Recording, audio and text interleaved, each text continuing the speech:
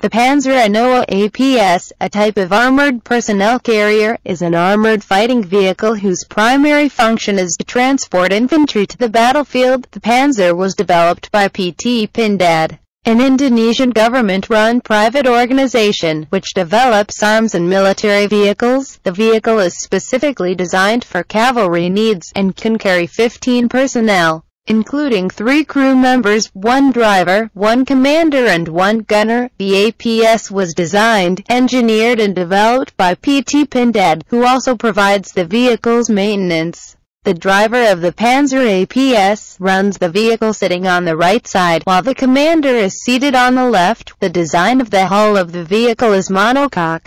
The design of the vehicle is different from that of its predecessors, and the hull consists of armor steel. It incorporates a new torsion bar suspension system, which was developed exclusively. Indonesia's Ministry of Defense placed an order with PT Pindad for 150 units of Anoa APS, plus 4 armored reconnaissance units. In 2008, Nepal, Malaysia, Bangladesh and Oman are known to have shown interest in the vehicle, but there have been no confirmed orders with these countries yet. This armored personnel carrier with a 6-wheel symmetrical drive system was designed specifically for the needs of the Army weaponry, especially cavalry. Size and operations adjusted to the shape of the TNI and TNI combat doctrine and tactics. The APS-3 production has a maximum vehicle weight of 14 tons with a monocoque body made of bulletproof plate thickness 8 mm to 10 mm. Despite the weight, it can go 90 km per hour.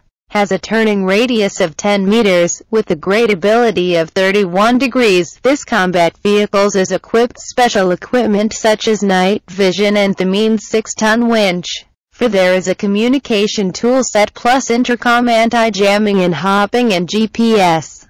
Panzer personnel who serve as public transport is capable of carrying 15 soldiers and 8 glass-equipped reconnaissance. For weapons, there are 2 options offered. The grenade launcher AGL-40 or 12.7 mm SMB to avoid ambush opponents. Anoa is also equipped with smoke grenade launcher 66 mm. Also, by arming these vehicles with a 90 mm main gun and a 7.62 mm machine gun, these vehicles possess the firepower capable of attacking dense enemy units as well as enemy tanks. At the same time, they are known as combat armored vehicles that can be operated for guerrilla search and destroy operations. Since the 9th of April 2010, 13 ANOA were used to escort the UN peacekeeping mission in Lebanon with Mechanized Battalion Task Force TNI Garuda contingent.